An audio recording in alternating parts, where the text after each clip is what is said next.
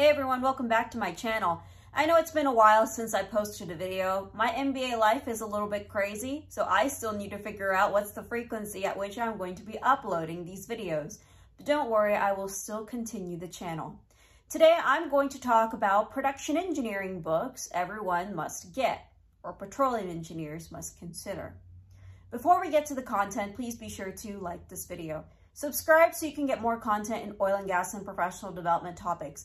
And please be sure to comment on the video below so I can incorporate your feedback into future videos. Please be sure to hit that notification bell because I upload whenever I want. Well, let's get to the content. The first book I'm going to talk about is Petroleum, or Production and Petroleum Systems. This is the ultimate production engineering book that I suggest everyone to get. This book covers a lot of fundamentals in production engineering, your inflow-outflow curves, the intersection between those two, and essentially this book helped me through my production engineering classes. The Vogel's equation, you name it.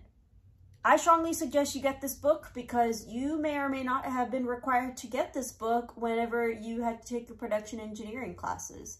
But I still use this book even to this day. Looks a little bit pristine because I like to keep my books pristine, but I promise you I tend to flip through the pages of this book. So I strongly suggest you get the Petroleum Production Systems book. The next book I suggest everyone to get is the Production and Operations Engineering Handbook. I had to use this handbook whenever I was studying for the PE exam, for example, and you notice that I tabbed a ton of things in this production operations book. Again, this is another pristine book. I like to keep my books pristine, but I can guarantee you that I do flip through these from time and time again, especially when I had my production engineering job when I first worked right out of school. I looked through this book to learn some of the fundamentals in workovers and in studying for the PE exam. And even when I get asked by production engineers and I hear a lot of their terminology, I just need to look up in the book just to figure out what exactly are they talking about.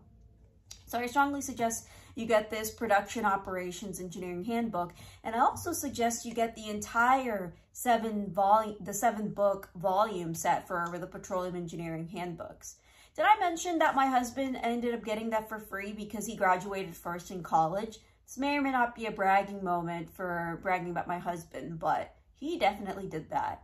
But you can guarantee that I was jealous of him because I had to buy my production engineering or my petroleum engineering handbooks compared to him. But nonetheless, I'm proud. The last book I suggest everyone to get is the Beamlift Handbook.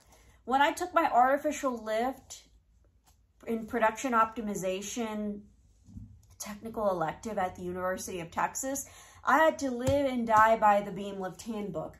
This helps you learn about anything and everything rod pumps, especially when you're going to be a worksite supervisor or a company man on location and going to be pulling rods for a rod pump well. I strongly suggest you get this book to learn some of the fundamentals of production engineering and learn some of the fundamentals of beam pumps and rod pumps. Because although this technology has not changed as much for the past 100 years, you still need to understand where your fundamentals are coming from. So I strongly suggest you get this production engineering book, and it will serve you really well in the future. And that's a wrap, everyone. This is a short and sweet video of the production engineering books I suggest petroleum engineers should get. As usual, please be sure to like this video. Subscribe so you can get more content in oil and gas and professional development topics. And please be sure to comment on the video below so I can incorporate your feedback into future videos. I will be uploading videos from time and time again, but I still need to figure out my MBA schedule as I need to prioritize that first. And there are a lot of changes happening in my life that I won't go into detail right now. Well, folks, thanks so much for liking, subscribing, watching the video, and I'll see you in the next one.